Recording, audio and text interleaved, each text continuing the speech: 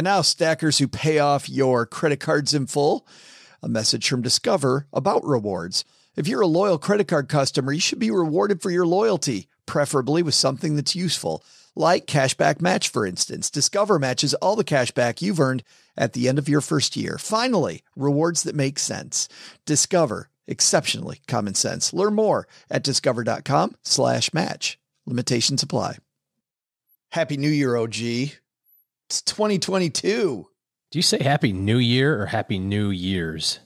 Well, it's singular, right? Isn't this a new year? If it was New Year's, I would think so. But everybody does say Happy New Year's. And it's highly, stop that, people.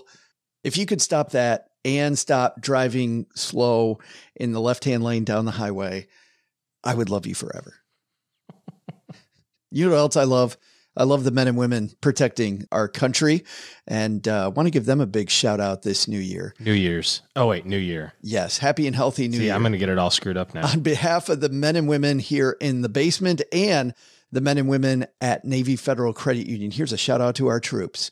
Let's all have a year of stacking Benjamins together. Here's the song that we'd like to do for all the younger set of people, the teenagers and what have you. This one's called Vacation's Over. Vacation's over. It's over. It's over. Live from Joe's mom's basement, it's the Stacking Benjamin Show.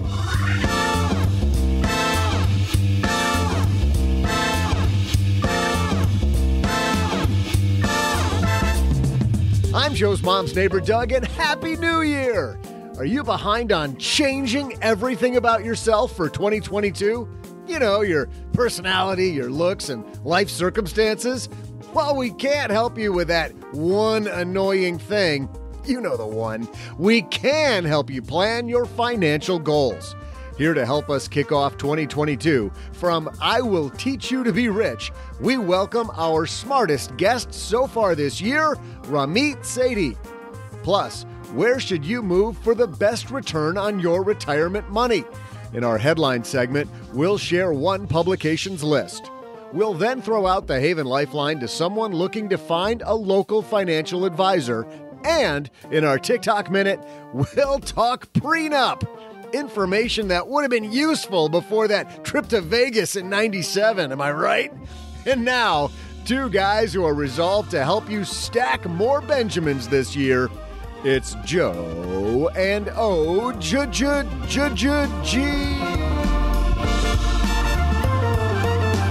That's a New Year's resolution I can promise will not go away in the next 2 to 3 weeks. And there you can say New Year's because it's possessive.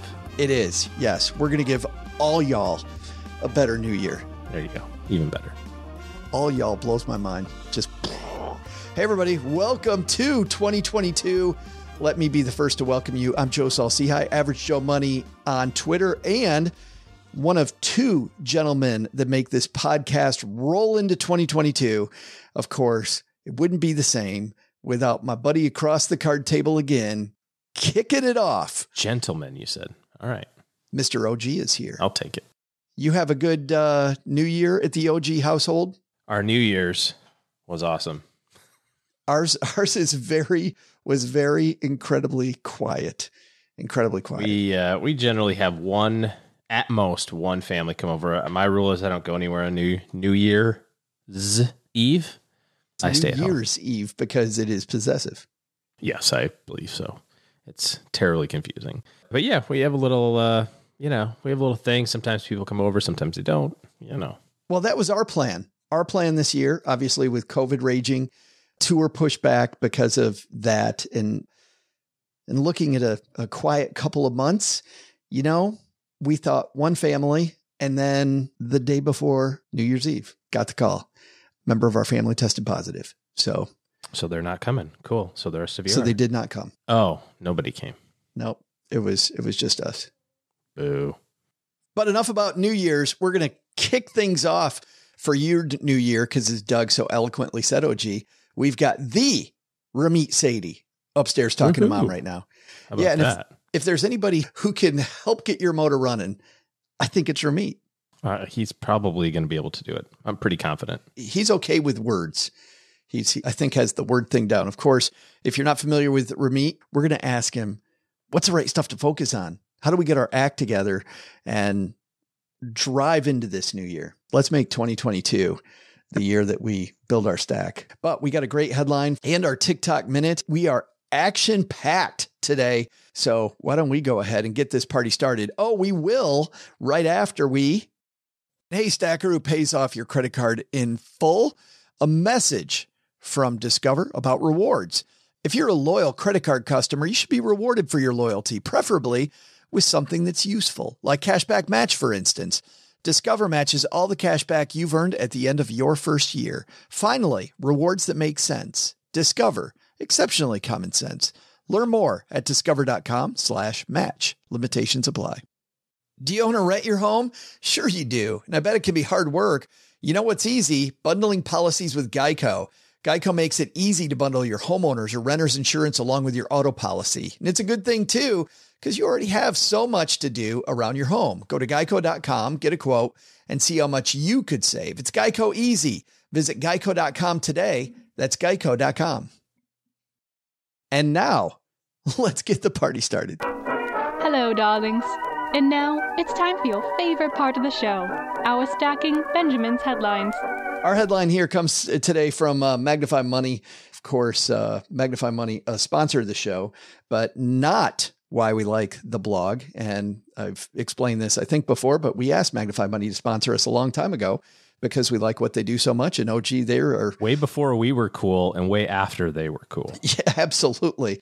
It's funny. They were tiny. We were tiny, but they were incredible then, still incredible now. Julie Ryan Evans wrote a piece outlining the study that they did on where you need more than $1 million to retire in the United States. Besides the OG household. That's more like 6 million. That's just what you charge people, the entry fee. It's like a club. To get into, yeah, it's going to be $6 million. Oh, that's what it cost me to retire? No, that's what it cost you to retire at my house. So you're renting out the rooms. The Airbnb fee. She writes, location, location, location. It's no surprise. Where you live would make a big difference in how much money you need to retire there. What is interesting / frightening / reassuring, pick your adjective, is just how big of a nest egg retirees need to retire in various locales. You know what was even more scary about this was, to use the financial geek phrase, the standard deviation on these, OG. Like the difference in these cities. You'll need more than $1 million to retire with an average lifestyle in 28 of the 384 U.S. metros. A retiree in San Francisco needs a nest egg on average of $1.564 million. That's the highest in the U.S. Not a surprise. But doable. But also not a surprise that would be number one. Yeah, I mean, I thought you were going to whip out like a $3 million number. If that one's the biggest... No, 1.5. I mean, that's the realm of possibilities. And I know the 4% rule has changed, but that's not lifestyles of the rich and famous either. I mean, this is not a big lifestyle. That's about $60,000 a year plus whatever you get from Social Security on top of that. So maybe looking at 80, 85. Yeah. I mean, you're putting food on the table. Yeah. Yeah. I mean, you can make it work on 85,000. 14 of the 28 metros in which retirees need more than $1 million to retire are in which state? California. California. Yeah. And by the way, did you see it's California? Did you see the number? Is that your Arnold? Arnold. Yeah, of course. California also had the biggest number of exits this year, by the way, the biggest net migration out of the state. Yeah, they were net out. I think I saw Illinois was. New York was number 2. I know that. California's number 1, New York number 2. But I think New York is still like that ebb and flow between New York and Florida, right? It's like a super highway. You get to a certain age and you're in New York, you're contractually obligated to move to Florida. I think so. Like a fast pass at Disney. It totally is. Oh, I'm sorry. Sir, you're 64. You should be in Boca. What are you doing? And listen to this. The least expensive metro of the 384 cities they looked at is a city that I drive through often when I'm road tripping between Texarkana and relatives in The Midwest, Jackson, Tennessee. Okay. Jackson, Tennessee, you can make it work on $495,000. Cool town. Yeah, I'll tell you, every time I've stayed there and I've gone on, runs in the morning before I got back on the road, there's plenty of Civil War battlefields around there to explore. Lots of history. There is the Casey Jones Museum is there. So if you're interested in railroads, just some fascinating stuff. A minor league baseball team in town with a nice little stadium, $500,000. Danville, Illinois, by the way, was second at 510, and Danville, Texas, Illinois, huh? Yeah. Okay. I know a Danville, Indiana. Cool town. This is across the border. It's like Texarkana, Arkansas. I don't think so, but okay. No, probably not. And 2 Texas towns, McAllen and Brownsville, were both at 500 and 13. McAllen. It's not McAllen. It's McAllen. It's McAllen. I'd like a McAllen with cheese, please. No? Oh boy. I heard those are delicious. When you look at these numbers though, so I have these 2 competing thoughts. Number 1, you haven't done a phenomenal job of saving. We now have technology that will allow you to hang out with people online. Had we moved to Texas from Michigan instead of 12 years ago, 30 years ago, it would have been, like moving to the moon. We would have had to write letters to people, make long distance phone calls that cost you $1 bajillion to talk to people. Now my daughter is in Japan. My son is in Seattle. We will have family chats on Zoom where it looks like they're in the next room, that they're upstairs talking to mom instead of halfway around the world. That's how I communicate with my kids now. They are literally in the next room and we FaceTime them. Boys, it's dinner time. What? I can't hear you. I'm playing video games. We are very quickly becoming Wall-E, aren't we? Where we can't even be bothered to get up. Like, I could walk over there and tell them that it's dinner time. But instead. Oh, no, we yell. Oh, you do? Dinner. But they get the headphones on with the surround sound. And William got a VR goggles for Christmas this year, which, let me tell you a little something. They are super cool if you're the person wearing them. And you look like a total idiot if you're the person, if you're watching somebody do it. Because in your mind, like what you see is 2 lightsabers and you're listening to dance music and you're like chopping up blocks, like based on the beat of the music. It's like boom, boom, boom, boom, boom, boom, boom, boom, boom, Yeah.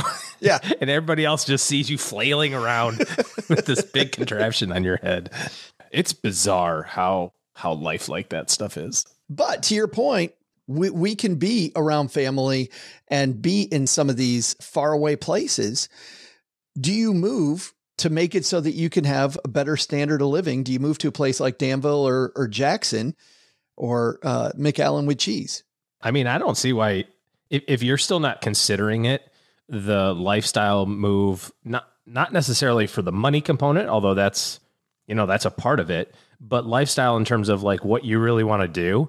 I mean, what are we on? Year freaking 3 of COVID now?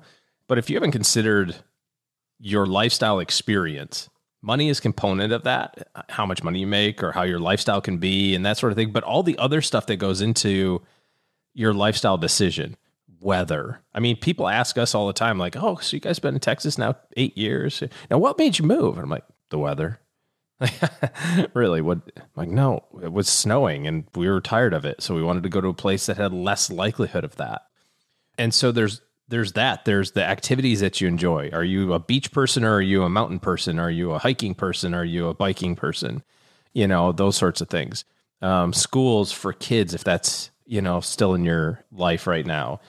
Being close to other family, I mean, to your point, you can Zoom everybody and that's super cool, but there's something about being close to mom or dad, especially, as years go on. So if you haven't thought about that yet, I think that this is a good example of there's 1,000 places between where you are right now and, the other side of the country that you could pick up and go to. And especially now with jobs increasingly staying more remote, I just don't see why it's not something more people are considering.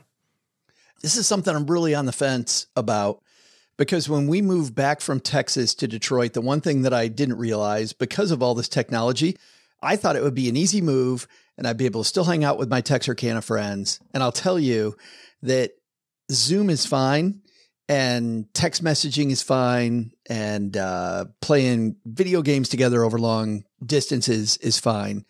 But man, there's nothing like being in the same room or being, around the same campfire or whatever it is. And for me, moving back to Texarkana, where our adopted, quote, family is, it's not where my family is that I grew up with, but the family that we kind of created, our friends here, was such a move. And it was important to move back that I feel like sometimes these location moves, you move to Jackson, Tennessee, and maybe you'll make new friends there, OG, maybe you don't, but I feel like we kind of discount the people that are in our lives and the opportunities that I think it's especially dangerous to move out of a place like, and you talk about in San Francisco now, a lot of these people can work from anywhere, right? And the job's virtual, but there's also something to be said for showing up at the office where the boss is from time to time and going to lunch with your boss, because being in the same place and being in a place where they can see you and they network with you, like I feel like that doesn't translate as well as it could to an online experience. Yeah. I mean, being in the proximity of, they say the proximity of power, right? I mean, if you're trying to move up in your career, you better make sure that you're visible. And visible may be in person, going to lunch with the boss, but it could also be, making sure that you're keeping your superiors aware of what's going on. It's like the phrase, the tree falls in the wood, does anybody hear it? Right? If you do good work for your company and nobody knows you did it, does it count? And the answer is probably not, so regardless of whether or not you're close or if you're not close, from a career standpoint, I think you have to be cognizant of keeping an inventory of the good work that you do so you can use that. Yeah, I think there's more to it than just standard of living is really, it sounds like, where we both come down on this. And one thing I felt lucky to do when we were homeless and living a more nomadic lifestyle was I got to play test it. And you and I have talked about this before. If you like an area, maybe find a way to take a month off work and live there for a little bit longer than a week or 2 weeks and try to get into the community a little bit, whatever, organizations you plan on joining, go sit in on those things and see, right. Get into the community a little bit. But I definitely learned that living in new places, while I enjoy visiting new places, living in new places for me wasn't the exciting thing I thought it was going to be. I actually hated it. Told you so. Yeah, I totally wanted a home, but that's going to be different for everybody. So play test it. Yeah. Hey, time for our TikTok minute. This is the segment of the show where OG and I look at a TikTok influencer, which some of the phenomenal work they're doing. And sometimes I use the word phenomenal in air quotes. Sometimes it is phenomenal. This one was sent to us by our friend Josh Overmeyer, who said, hey, this might be a good TikTok minute. So thanks for this, Josh. But OG, did Josh send us something air quotey or something legit? Definitely air quotey. No, not legit. Well, let's see. This actually is an Instagram reel. Same stuff, different platform. Here we go. Married, I want to get a prenup. What? That doesn't even make sense. I make more money than you. That's not the point. The point is that a prenup is an important step toward protecting both of us and our finances later on in life. But don't you love me? This isn't very romantic. Of course, but if we can't talk about money now, how are we going to talk about all of the other tough topics like kids, parents, buying a home later in our life together? I still don't see why we need to do this. It'll help outline how money and assets will be split amongst our kids and your kids from your past marriage, if either of us will be responsible for alimony in the chance we do get divorced. And we live in California, a community property state, so a prenup may help us avoid becoming responsible for each other's debts. This doesn't have to be some crazy one-sided thing. Many prenups indicate assets to be split 50-50 down the middle, but it's important to get it in writing to protect us both. Those are some good points, and I love you, so let's call our lawyer on Monday. You don't hear that often. Those are great points. I love you, so let's call our lawyer. My favorite part in there was like, how are we going to discuss things like children? And what about, it's like, you should probably be discussing that now. if you're getting married.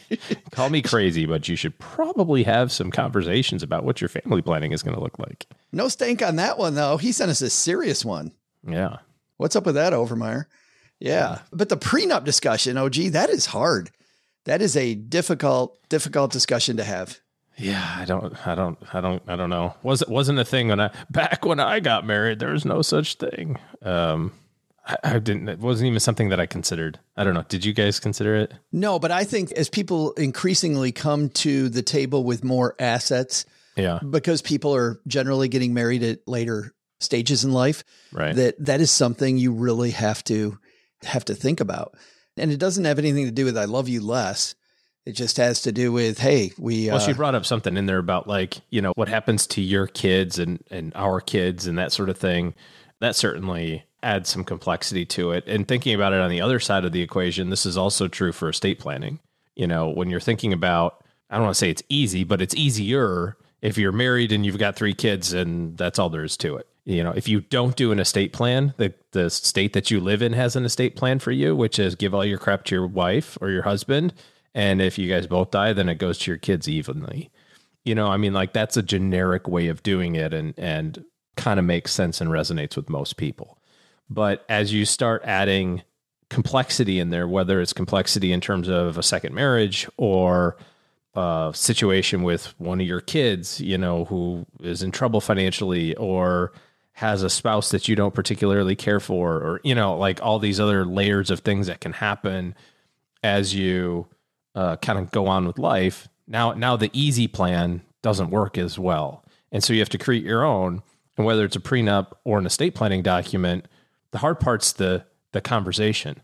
It's not the execution super easy. You get hit by a bus and you got to go to good estate plan. They pull the thing off the shelf. You call the attorney. They go, okay, it's done. The hard part is figuring that stuff out in advance or talking about it with your prenup and or with your estate plan. So, and I know that in a lot of places, OG, if you're in an LGBTQ relationship, it's even more complex, like the complexity on top of complexity because of the way that. Yeah. And every state's different in how they think about that. If your spouse isn't a U.S. citizen, there's an issue there as it relates to spousal giving and that sort of thing. Because then your kids are, but you're, maybe, if your kids are born in America, but your spouse isn't. It just every ounce of extra stuff that you have going on in your life that isn't one spouse, 2 kids, white picket fence. Right. And you both showed up broke. Yeah, right? Exactly. Yep. Yeah. Then, that happened. You got high school sweethearts, 18 years old, you started with nothing but a bunch of debt together. Yeah. Yeah. Okay. You're probably good. Coming up next, Ramit Sethi is going to join us. He, of course, is the best-selling author. Pulled a good one right out the gate here. I know. How about that? What a way to rip the Band-Aid right off 2022. We're like, hey, we're going to take you seriously 2022. Ramit Sethi is the best-selling author behind I Will Teach You to Be Rich, one of the top personal finance books of all time. And also he has a new podcast out, but he's not here to talk about those things. He's going to tell you what we need to focus on in 2022. But to get to that, I think we got to talk a little bit about New Year's resolutions, and we got the man to do that. Doug, how were you kicking off the year? Hey there, stackers. I'm Joe's mom's neighbor, Doug. Before we hear from Ramit about a better you in 22, hey, that rhymes. Trademark, copyright. Let's ask a quick question about your resolutions. New Year's resolutions actually started 4,000 years ago as the Babylonians promised their gods they would pay their debts at the beginning of each year, probably promising some Sally Mae rep that the check was in the mail. But the Romans also made promises to their gods on New Year's, a tradition that I diligently followed last weekend by praying to the porcelain god I'll never drink that much cheap champagne again. Not just in 2022, but ever. Every year, because people swear this is the year they'll change, my question for you is this. What is the most common resolution people plan for the new year? I'll be back with your answer right after I get Ramit Sethi's microphone and a hot latte ready.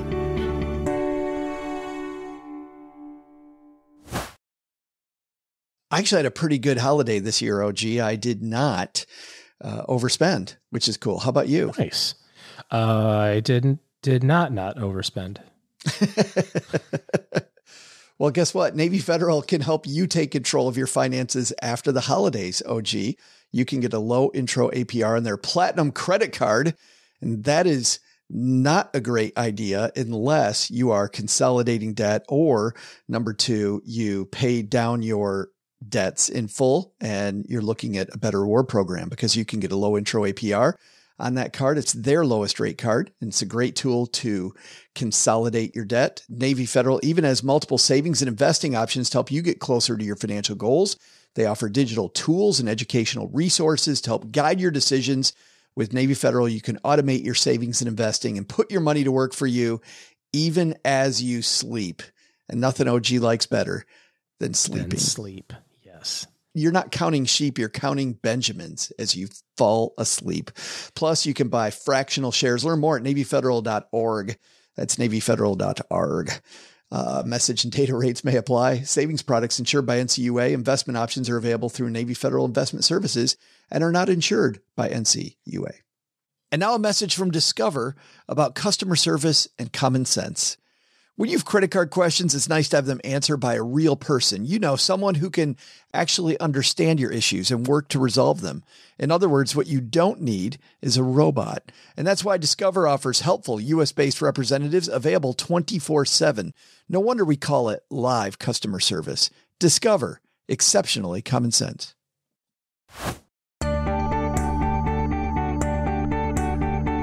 Hey there, stackers. I'm future six-pack owner and cheap champagne connoisseur, Joe's mom's neighbor, Doug.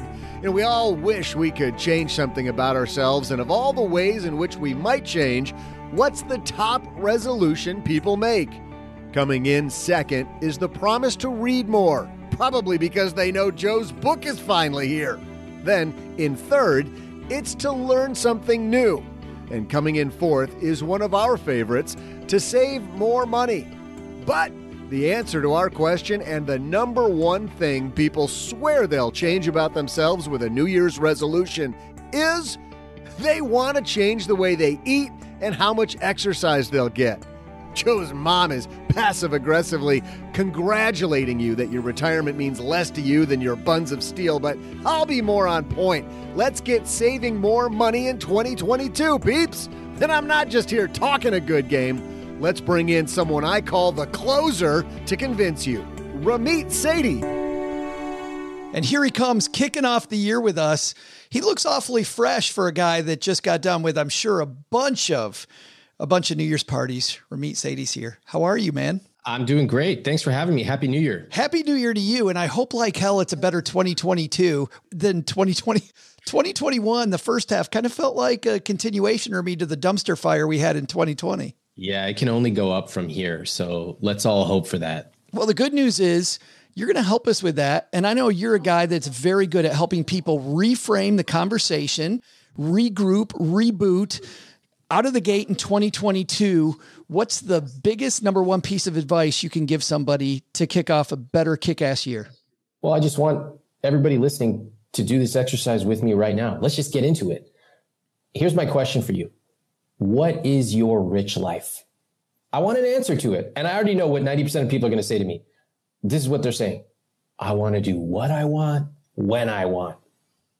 Okay, that's a good start. Now let me ask a couple more questions to unpeel your real answer. What do you want? Now this is where people go silent. Their eyes just glaze over. Because most of us spend our lives living in our email inbox and worrying about what we're going to eat for dinner on Friday night. And we never ask ourselves these questions. What is my rich life? People will say answers like this. I want to travel. Great. Where do you want to go? Some other country. No. Here's the right answer. This is the kind of answer I want. I want to go to Bali.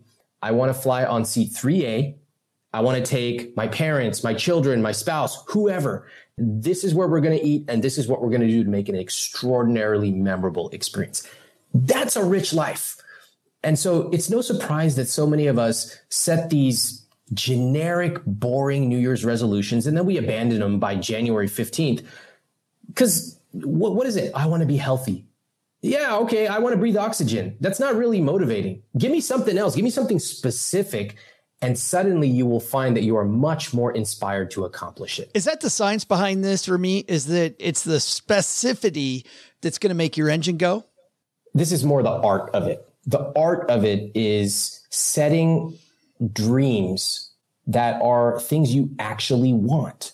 A rich life can be picking up your daughter from school every day at 3 p.m. That could be a rich life for you. A rich life could be buying a $1,500 coat. A rich life could be traveling 2 months a year. Money matters, of course. Money is a small but important part of a rich life. But if you ask people listening right now, what is your rich life? You'll often find that they haven't really thought about it.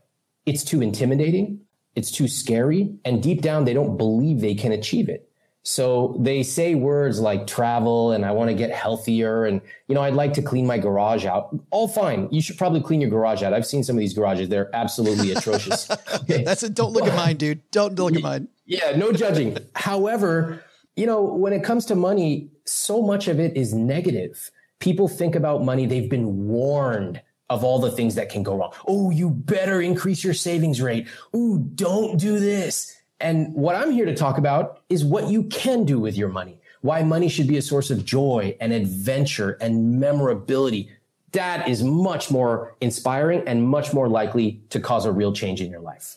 As you're talking, I'm thinking about back when I was a financial planner. It's been a long time, but I'd start every meeting with that because I didn't know how to help them if I didn't know where they were going. And the frustrating thing I would have was trying to get that same stuff out of them. And I'm wondering why that is. Why do we not commit because we don't want to put ourselves on the hook? Because, man, it was a wild day when somebody came in and the goals were actually specific, Ramit. So what was the one that you remember when somebody said what they want to do? I remember a client of mine named Greg who told me, he goes, listen, I know everybody wants to travel. I'm a guy that spent my whole career traveling. I want my garden. And here's what I want with my garden. And he told me exactly what he wanted. He said, I've been reading nonfiction my whole career to get my career together. I want to read 6 nonfiction books per year. And he had this whole thing, but he also committed, because he was in a relationship, and you and I'll talk about relationships later, he committed that he would take 2 vacations a year during his retirement, wherever his spouse wanted to go, because he knew that she hadn't traveled like he had. Yeah. And when he had that, I never saw that. I never saw that ever. He's a superstar. He's clearly thought about it. And I speak to a lot of people who worry about money and they are obsessed with these $3 questions. Should I buy the latte? Should I get the appetizer? I'm like, I look at their numbers. I go, do you want to end up at 65 with $8 million in the bank, obsessing over the price of iceberg lettuce? What kind of life is that? I think it's a tragedy to live a smaller life than you have to. Now, for everybody listening, especially the FIRE community, who's going to say, Ramit, you just spend too much money. Life isn't about spending. Please listen. Rich does not have to mean spending more. It does not have to only mean luxury. Rich can mean many things. Your money lens can determine what you value. So most people in America, their only money lens is cost. How much does it cost? It's like being in a symphony and only having one instrument. It's not really a great symphony. I want everybody to have multiple money lenses. Another money lens could be security. So where you live is safe, or where you're going to dinner, there's somebody to watch your car. It can be results. Yeah, sure, you can work out using YouTube videos, or you can hire a personal trainer if you want better results. It can be pure delight. I'm going to a restaurant, maybe it costs twice as much as the neighborhood restaurant, but it's truly delightful. They put a little smoke on the thing when it comes out and the fajitas are sizzling. That's cool. There are so many money lenses. And if you only restrict yourself to one, which is typically cost, it's no wonder that people don't inspire themselves with money, because their entire worldview is, how little can I pay? How much can I save? And listen, I love saving. I want you to invest aggressively. I talk about this. But I want to know, what's the purpose of it? What are you doing with your money? It's so frustrating being in some of these online forums, and you've been in these before too. I saw a guy in one forum saying, my kid's Gatorade, it's just too expensive. So I'm going to learn how to make my own. And don't get me wrong. No stank on that, Ramit. If your passion in life is making Gatorade, well, then go for it, man. But I didn't get that picture. I got the picture that somebody's making this $3 decision that you're talking about. Yeah. And also nobody can compete with the taste of lemon lime Gatorade. Come on. It's too good. Come on. That's the best Gatorade there is. Okay. Yes. I have to tell you a couple of examples that I find very illuminating on our cultural perspective on money. I recently asked people, what would you do if you made $10 million? And do you know what over half of people responded with? They go, I would invest it. I would buy multifamily real estate. I go, you made $10 million. Hey, if you don't like the example, make it 20. This is what they do. They always go, is it post-tax, pre-tax? What's my tax rate? Yeah, I go, it's a hypothetical, man. Come on. You can't even dream. Okay. So I put that aside. Yeah. I go, whatever the number is, it's a big number. You just got a lot of money. What are you going to do with it? And their first response is, I'm going to save it. I'm going to invest it.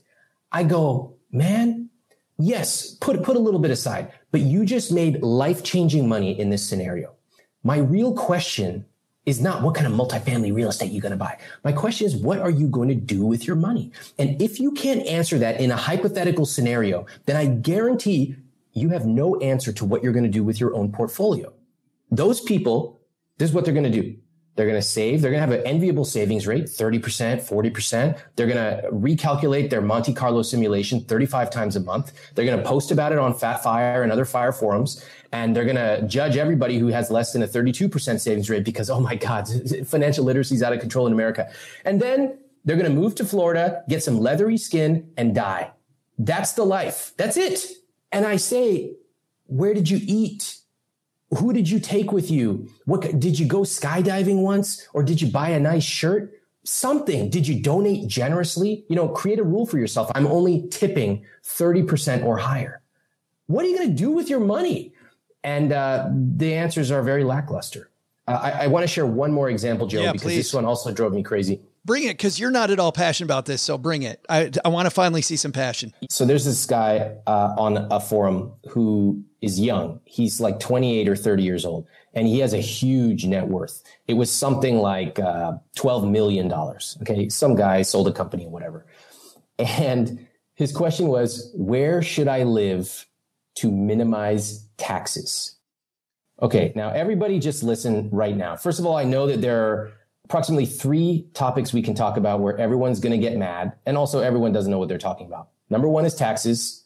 Number 2 is tipping. Number 3 is the price of weddings. I've written about them all. Just Google Ramit Sethi and any of those words. So this guy's $12 million. Do you understand how much a 30-year-old is going to have if they have $12 million at that age? Hundreds of millions of dollars. You physically cannot spend that kind of money. It's impossible. Okay. And he's optimizing for where he can minimize his taxes. Now, if the guy wants to live in Florida or Dallas, Texas, God bless. I love it. If that's your rich life, do it. I love it. But I know it's not. I know that this person who could live in any city in the world, that's not his rich life, because the first question he's asking is, how do I minimize my taxes? Now let's zoom out. I don't want to judge just this person for taxes, although I am. I want to talk about, why do we think this way? And the answer is, we only have one note that we all play. And that is, how little can I pay? How little can I pay for shoes? How little can I pay for taxes? And the same thing is, how much is my savings rate, which is just an equivalent of how little can I pay for other things. Now, save, yes, invest aggressively, but that's just a tiny part of a rich life. And at a certain point, you got it dialed in. You got your formula. You use chapter 5 of my book. It's all automated. You don't even need to look at it. I spend less than an hour a month on my finances. A rich life is turning the chapter, turning the page and saying, what am I going to do with this? What kind of experiences am I going to create? That's so much more interesting than your 18 or 20% savings rate. You and I have had past conversations for me where we've discussed how we try to surround ourselves with the right people, and how we have the right coaches and the right messaging coming in during the day. And I know from your appearance on other shows and other places, just how fanatical you are about making sure you set yourself up for that win. But if I'm trying to surround myself with those right people, those right messages in 2022, and I don't know where to start besides Stacking Benjamins and Ramit Sethi, and I'm going to talk about your podcast in a minute. So let's say that you and I are off limits. How do you get that messaging? What's the framework you use? The first step is to acknowledge that there's a problem.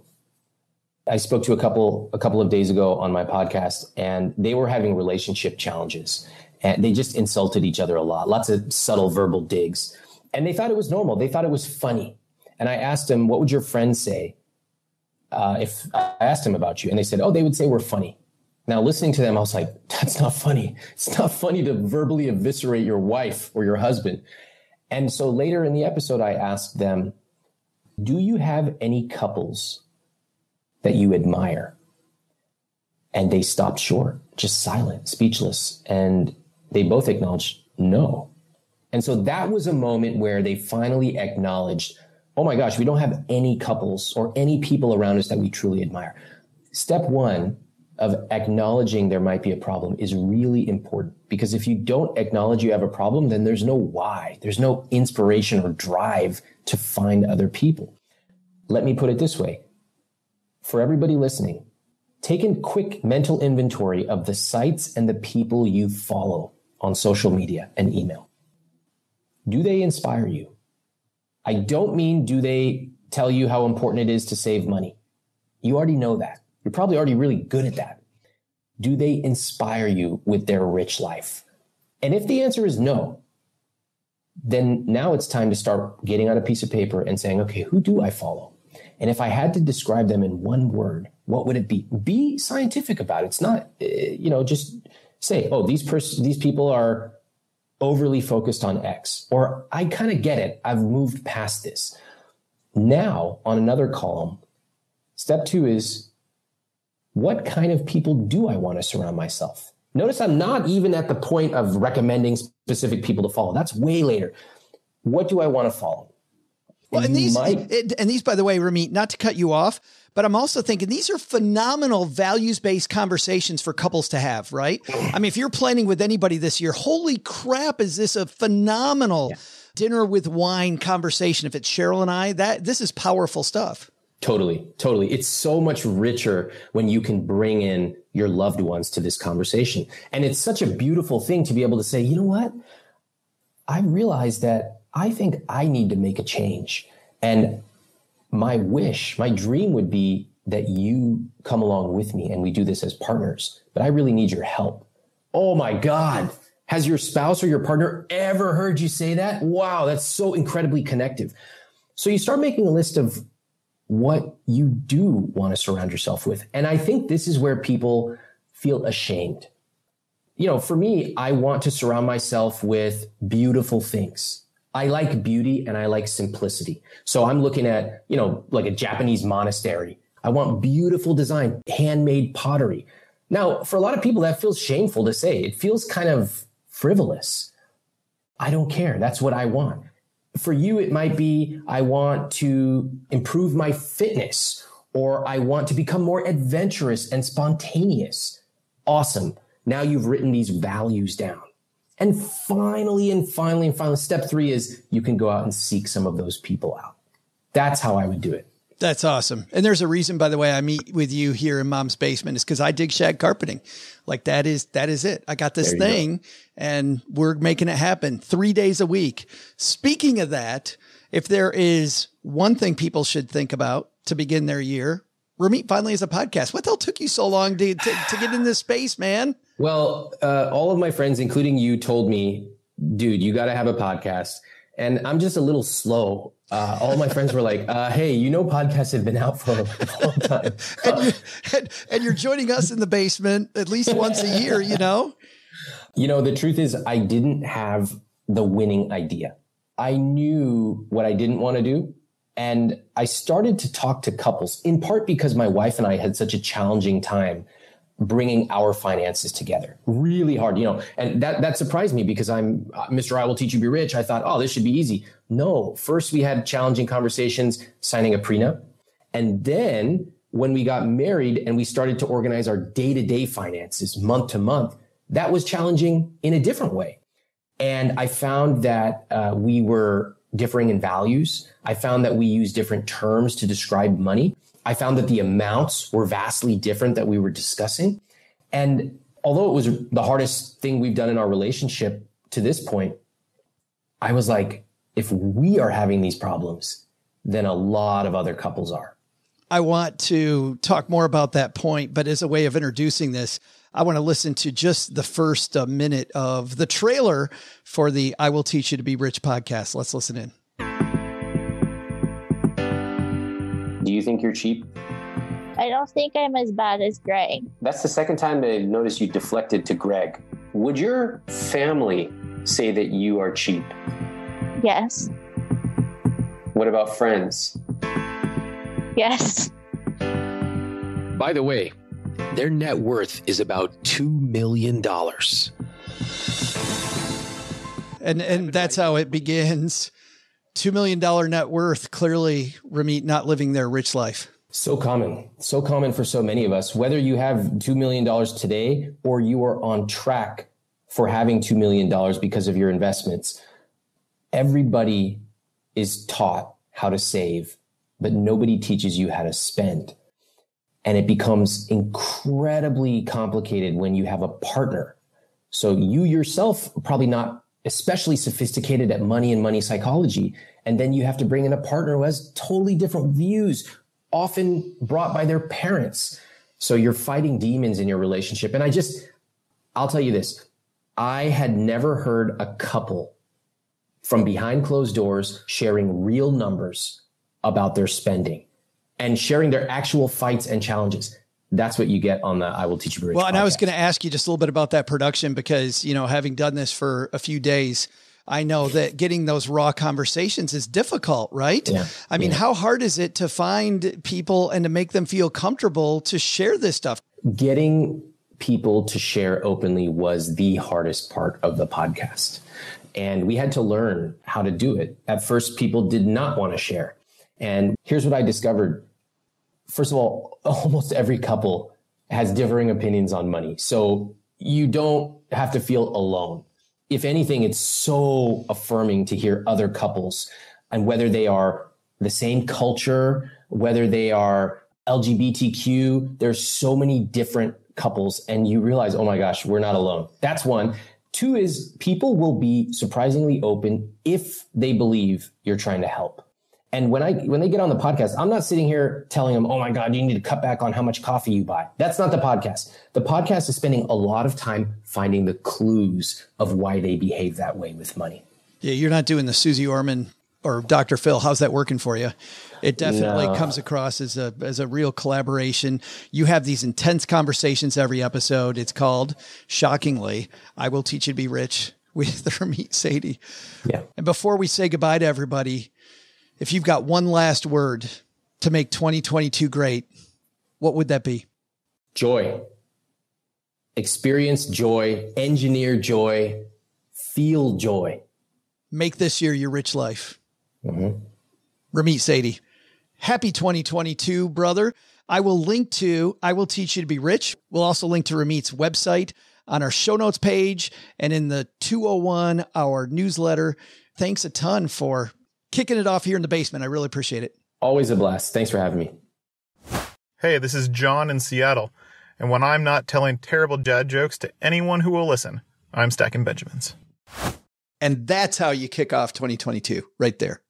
Do we have to come show up for the rest of the year or can we just play this one on repeat? I think we just dropped the mic. We're done. Thank you. That's our 2022 contribution. We'll listen to this every other day for the next 365 days and you'll be good. Put that on repeat and you're great. You've got a favorite thing of Ramit's of all time that you like something you live by. Oh, live by is tough. But one of my favorite things, I heard this on a podcast. I think it was a Tim Ferriss show that he did some years ago, was actually about going out to dinner. And you go out to dinner and they give you the rest of the menu. And it's got 700 things on it. And then the server's like, let me tell you about the 3 special things today. One of the things he talked about was being tired of making decisions that late in the day, and you can't make good business decisions and why bother with trying to make good decisions at all. So he just orders everythly.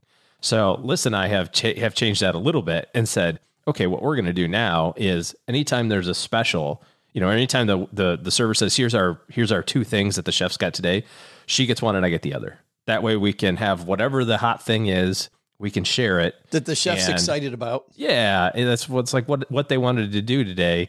And we're not looking at like, well, there's 500 different things on the menu. I don't know. I like it all. How often does that work? Is it good? It's perfect. Yeah. First of all, there's not times when you're like, No. I go into it also recognizing that food is like fuel. Like I want the experience, and I recognize that the thing that I'm getting is fuel, not like I has to be this most scrumptious thing ever. And if it's not my favorite, it's not my favorite. But okay. You also have an adventurous attitude toward it, right? Because it's something that you're like, oh, maybe I like it, maybe I won't. Like you go in with that. Yeah. Yeah. But honestly, we're to the point now where we should just, when we went out for my birthday a couple weeks ago, after this appetizer special, the salad special, and then the other thing, the sushi roll special. It was like, okay, we don't need to eat anymore. We're good. Like, they're like, and here's your dinner. I'm like, oh God, just put it in a box. Yes. It's like the Mexican restaurant. You're like, I'll just have the chips, right? just. You're not supposed to have that. You're supposed to have the salad. Oh, you can get by with fajitas, but don't eat the shell unless they're corn. I'm trying to, Doug was talking about like getting healthy. I know. Trying to pass along the message. Huge thanks to Ramit for helping us kick off 2022. Hey, let's throw out the Haven Lifeline, OG, and tackle some of life's most important questions. Our friends at Haven Life Insurance Agency, they put what you value first. Definitely the cilantro salsa at Chewy's. Let's go. Let's finish this thing up and go. It's spending time with your loved ones. It's your loved ones and your time. And that's why they made buying quality term life insurance actually simple. Head to stackingbenjamins.com/havenlife now to get a free quote. What a great way to start 2022, by the way. Get that life insurance taken care of.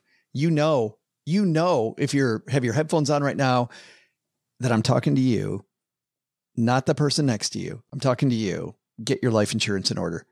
Their application is simple. It's online. You get an instant coverage decision. Price is affordable, of course. Issued by their parent company, Mass Mutual, more than 160 years old. Today, we're going to throw out the Haven Lifeline to our new friend, Matt. Say hi, Matt. Hello, Joe, OG, and team. Thank you for having me on the podcast.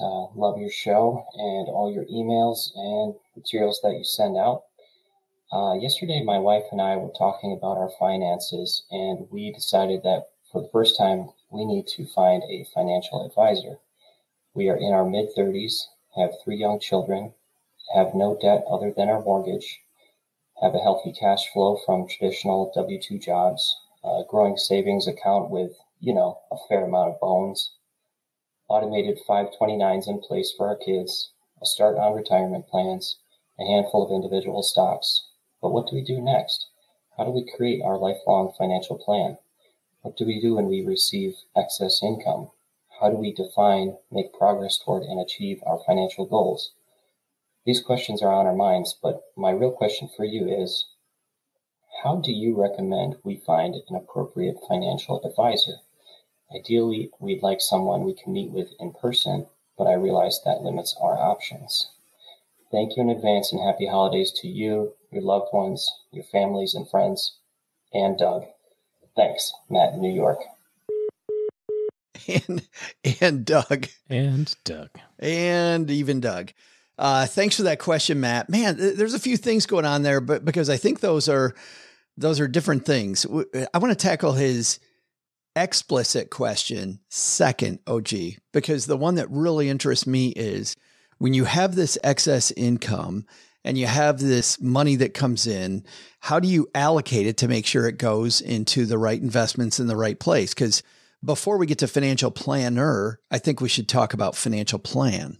Yeah, so the way that I would think about this is the priority of things that are most important to you. You mentioned a couple of things. You mentioned 529s for kids. You mentioned debt on a house. You mentioned retirement or financial independence. So cash in the bank. So you have to rank those things that are the most important to you to work on, because quite often you can't do all of the things all at the same time. You have to kind of get the financial independence stuff going and on track before you can add to the 529 plans for the kids or something. So, that would be the first order of business. The second thing to do is to think about, like, in an ideal circumstance, what does this look like for you? Are you trying to, you said you're in your mid 30s. Are you trying to be financially independent when you're 40? Well, if so, unless you have a gigantic income, you're not gonna be able to do that and send the kids to school and pay off the house and go to Disney every 6 months. You know what I mean? Like, you have to kind of figure out where you are in that. The reality is that when you're in your 30s, you've only been working for 10 or 15 years. And frankly, retirement seems like a forever thing out into the future. I was just talking to a friend of mine who is refinancing their house, and we were talking about the merits of the 30 or the 15-year mortgage. And I said, I like the 15 because I want to, it kind of times out nicely with kind of the traditional retirement thing. And she said, oh my God, are we supposed to retire in 15 years? Because she's 45. And it's like, holy crap, that's like right around the corner, in all things being considered. So I think prioritizing it and then kind of envisioning with you and your spouse, like, what does it look like? Are you trying to do this early retirement? Are you trying to make sure the kids can be doctors? Are you trying to, like, what's the most important thing? After you have that down, then you can start thinking about, with those priorities, when you have extra money, make a decision today for how those extra funds are going to be spent. Let's say you've got 4 things on your list. You've got, I want to have some fun. I want to retire early. I want to send my kids to school, and I want to pay off my house. And you're doing your thing. You're putting money in your 401k and the 529s and so on and so forth. And now you get a bonus. Well, every time you have to make a decision about that bonus, it's frustrating, because if you haven't made the decision in advance, you feel guilty about whatever you decide. If you say, well, but this bonus we really want to go to Disney with, then you go to Disney and you think, I should be saving this. I should be investing it. I should putting it in my 529. Like, there's probably a better place. So choose in advance what you want to do with those things. Maybe you say the order of events for us is, I want to put 50% of all my extra money in early retirement money. I want to put 10% for the kids. I want to put 10% for paying off the house. And I want the other 30% for fun. And then boom. Now, if your bonus check is 20 grand, you know how to allocate it. If your bonus check is 2, you know how to allocate it. If it's 200, you know how to allocate it. And you don't have to make any value judgments in the moment of what's most important today, because it'll change throughout the day. As it relates to finding an advisor, there's a bajillion places to look. Well, and actually, before we get into advisor, I want to jump on what you just said, because I think that this is the fun stuff. And this is the stuff, OG, that you can't delegate to the advisor, which is why I would get these priorities that you're talking about in order first. I would try to have it. And don't get me wrong, an advisor can help you focus those discussions and narrow it down. But before it should help you make ask questions is what should happen. Yeah. Right? Yeah. But I think if you look at yourself as the CEO of your family, and you're having these great discussions with anybody who's in the family that's going to be involved in this process, you're having these great discussions about what's important to us first. That's going to help you drive everything. It's going to narrow the focus and narrow your financial planner's time down to the things that are most important to you. So you end up getting better value for your money. And I think a better relationship with the advisor, because you're in charge. I feel like failed financial planner relationships. So as you're going into this, failed financial planning relationships are when you don't delegate, you abdicate, meaning you're not delegating some of the responsibility for whatever pieces of the plan to them because they have systems and processes to do it. They can do it faster. You're abdicating the throne, going, hey, manage my money person. And I'm going to check back in 6 months. That never works. Yeah. That doesn't work at all.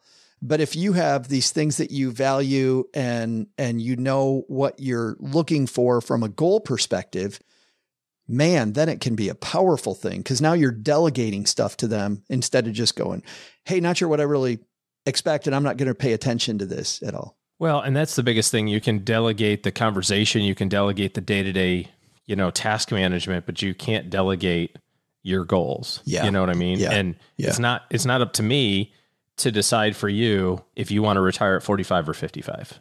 I can ask you really good questions along the way to help you figure that out, but I'm not going to pick for you, hey, it's going to be 47 and a half.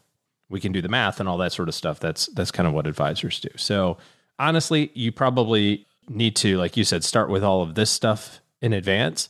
And then as you start interviewing people locally or virtually or however you're going to do it, then that makes that conversation more useful to you, makes a more conversation more useful to, your potential planner, because the first thing that I'm going to ask you is, well, tell me, what are you trying to do? And if you go, I don't know, I go, okay, so what do you want to talk about then? Yeah. Yeah. Like, I don't know. How am I doing? Well, sounds like you're doing good. You got lots of money saved and kids are healthy and your marriage is okay. So I guess you're doing good. Yeah. Like, what do you need help with? I don't know. All right, well, figure that out and come back and talk to me later. That's kind of the thing. Yeah, Matt, there are a ton of places to look. One of my favorite places to start, once again, if you start with what you're looking for, then it narrows your search, because then advisors that don't fit. So that's the first thing. Second thing is, I think you're looking for relationship where you frankly hit it off with the person. It isn't a sales pitch. It doesn't feel like you're going into an office with a salesperson. It feels like you're going in with somebody who's a member of your team. I look at a good financial planner, a good financial advisor, like it's your agent, like you're a rock star, and this person is helping you create this great stuff that you want to do, somebody that's got your back. And if you hit it off with somebody that way, I think that is very important. We hear about fees a lot in the industry. I think that you ask those questions, frankly, after the fit, not before. I think you look and see if it's a fit, and then you see how the person gets paid. I feel like way too many publications focus on, well, ask them how they get paid first. Who cares how they get paid if you have no idea what they do for you? And the ways to find those people, I mean, to your point, OG, there's, you can look for CFPs. There's a list of CFPs on the CFP board. CFP.net is a great place. If you're just getting started, XY Planning Network is a great kind of fee based organization that has a ton of advisors now on their platform. Probably, I don't know, I think it's close to 3,000 now, something like that, or 1,500 maybe. But what's nice about that is that you can drill down to area or specialty. If you happen to have a unique circumstance, in your family or something, you can look for that. Or if you really want them. I mean, Matt says he wants somebody local. So you can drill down that way too. Absolutely. Ask people who are successful, who they use. Think of the people that you're trying to surround yourself with, who are on the same path that you are, but just a little bit further ahead. Ask them, what are they doing to kind of help things? And you'll probably get some good recommendations there as well. Thanks for the question, Matt. If you've got a question for us, head to stackingbenjamins.com/voicemail. And for being brave and leaving that voicemail, we will send Matt, and we're going to send you a code with a Stacking Benjamins Haven Life Greatest Money Show on Earth circus t-shirt. We got lots of shirts at stackingbenjamins.com/shirts, but that's my favorite. I don't know. The new book tour t-shirt's pretty fun, but you got to come to the book tour to get that one. You can't get that one online. Our heavy metal t-shirt with all the dates on the back is pretty hilarious. Speaking of good stuff, if you are somebody who wants to dive into any of these topics or topics we talk about on the show more, we have a fantastic newsletter called the 201. We call it the 201 for a reason. We take all of these topics, and Brooke Miller, who also is somebody who's been a CFP and knows these topics deeply like OG and I do, dives even deeper into all of these. So it's not so much a guide to the show as, even if you miss an episode, you can sit down and dive into these same topics in even more detail than we can do on the show. Plus, we give you other episodes, other resources on all the things we talk about. stackingbenjamins.com/201. It's the number 201 that gets you there to sign up. Thanks to everybody who's left us reviews of the show. There are so many people that we need to thank, but just thanks to all of you for hanging out with us. Your time is valuable, and we don't take that for granted that you spend time with us. If there's somebody else who should be hanging out with us, pass this along to them. Let's help each other get financial literacy. Bring your sister, your brother with you.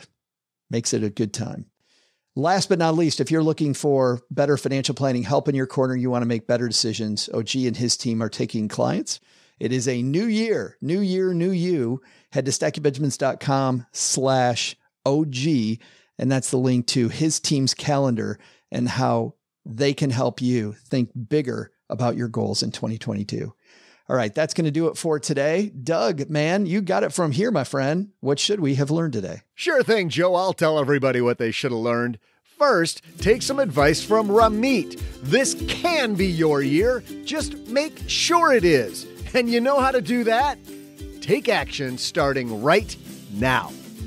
Second, where you live makes a huge difference in how much you'll need to retire, but it can also make a difference in your happiness, connection, and opportunities. While we love Jackson, Tennessee, don't forget your own happiness in the money and retirement equation. But the big lesson? The number in your retirement account deserves as much attention as the number on the scale. It's fine to weigh 800 on the scale, as long as it's the credit monitoring scale. Hey, Stackers, from our family to yours, thank you so much for listening and for starting the year off right with us. Happy New Year to our whole Stacking Benjamins family. Thanks so much to Ramit Sethi for being here with us today. You can learn more about him at IWillTeachYouToBeRich.com. This show is the property of SB Podcasts, LLC, and is created by Joe Salcihat. Our producer is Karen Rapine. The show is written by the brilliant Paulette Perhatch with help from Joe and Doc G from the Earn and Invest podcast. Know how I know how brilliant Paulette is? She wrote the words I'm reading right now. While she's not putting awesome words in my mouth, she helps writers power their work and businesses power their words. See how she can help you at thatwriterpaulette.com. After you listen to our show, check out our show notes page and the 201 Deep Dives written by our website manager and blog editor, Brooke Miller. You'll find all things money at the 201, our newsletter, at stackingbenjamins.com/201. Once we get all of this goodness bottled up, it goes over to our engineer, the amazing Steve Stewart, who helps the rest of our team sound nearly as good as I do right now. Want to talk about the show later? Mom's friend Gertrude is our social media coordinator and room mother in our Facebook group, The Basement. So say hello when you see us posting online. Here's a weird fact. She and Tina Eichenberg are never in the same room at the same time. To join all the basement fun with other stackers, type stackingbenjamins.com/basement. I'm Joe's mom's neighbor, Doug, reminding you, don't put off tomorrow anything. You can put off until the day after tomorrow. That's way better than tomorrow, the day after tomorrow.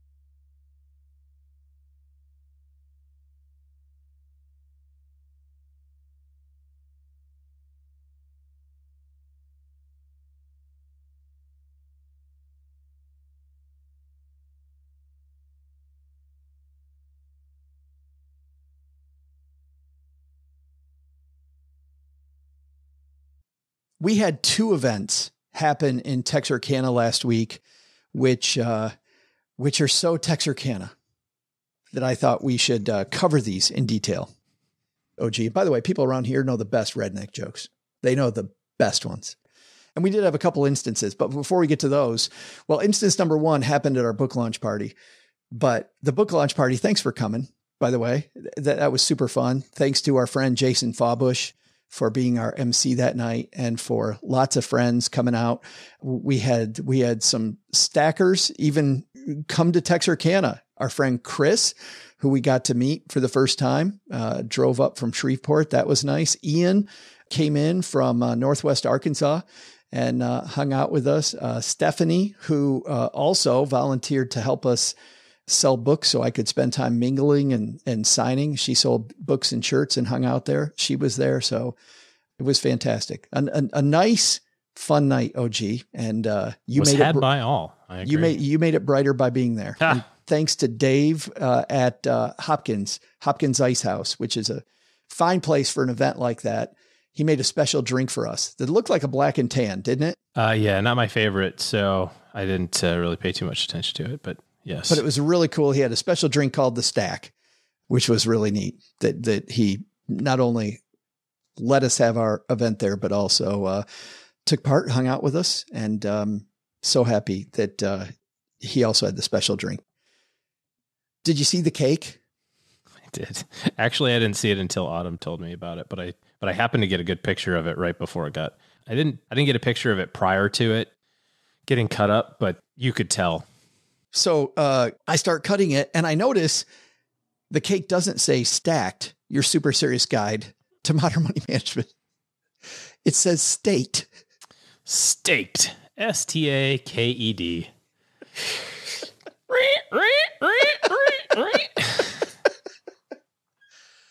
That's fantastic. Staked. Yeah. Spelling is not critical in this part of the country. In the cake designer world. Second. Sound it out, people. Sound it out. And by the way, everybody there said, because like I said, we all know the best jokes about this area and we love living here. So it's this self-deprecation that I love. But everybody's like, yep, that's Texarkana right there. Oh, you want to spell stacked? STAKED. Stacked it up. And then the second thing that happened last week, and we need to cover this before we go. I don't know if you saw the weather that hit here last week in Texarkana, but we had weather that was reported around the nation. I have this from The Independent. This is written by Oliver O'Connell, worldwide publication. When two storms approached the city of Texarkana on the Texas border with Arkansas last Wednesday afternoon, many people carried on with their day. High school soccer team practice was dismissed as rain began to fall and became heavier. At a wheel and tire store nearby, employees thought they heard hail hitting the roof. However, after the weather system passed, residents soon found this was no normal rainstorm. Fish littered the ground over a swath of the town. You didn't see this? I did not. Tom Brigham, manager of Discount Wheel and Tire, told the Texarkana Gazette that he saw a fish falling from the sky during the thunderstorm on Wednesday. It was hailing and looked like there was about to be a tornado, and there was fish falling. As many as 25 to 30 fish, some 6 to 7 inches long, littered the ground outside the business, and more were on the property next door. A smell of fish hung in the air, described as like that on a fishing dock or at a fish market. And an employee was dispatched to pick them up in case somebody slipped on them. Fish. Fish falling from the sky in Texarkana. It turns out that that as part of the weather system, you can get these water spouts from nearby lakes, almost like think of a tornado going over a lake and just suck stuff up. And in this case, it sucked fish out of the lake and then dropped the fish all over town. Can't happen anywhere else. In fact, when I first saw it online, one of those Facebook groups. And somebody goes, yeah, did you see the fish falling from the sky? And people started posting, yeah, this one fell in my yard, like a catfish that's like 4 feet long. Somebody posted like a shark. Somebody else said, yeah, I was outside Texas High and this fell. And there's like the Gilligan's Island boat, you know, that they put in front of the school on a, what do you call that? The mascot. Cut and pasted. Oh, this sounds like a giant fish story. It totally sounds like a giant fish story and 100% true. 100% true. Only in Texarkana can you 100% may be true. Spell stacked, STAKED, and fish will fall from the sky. Allegedly. It's why we live here. It's why I live here. Very creative spelling. And when you want fish, you just weather phenomena. Go outside during a rainstorm